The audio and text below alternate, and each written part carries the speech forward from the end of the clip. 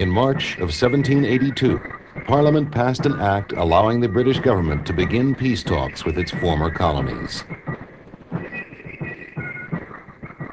In Paris that April, the British met with American representatives Benjamin Franklin, John Adams, John Jay, and Henry Laurens. In November, the Americans signed the Articles of Peace, which were ratified by Congress the next spring.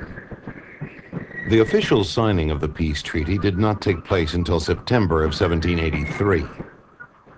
American representatives at the peace talks got everything they wanted: independence, adequate boundaries, free access to international waterways, the right to fish off of Newfoundland and Nova Scotia, and complete removal of British land and sea forces from the United States and its surrounding waters.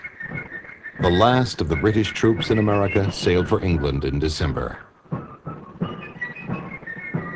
George Washington wrote about the American victory.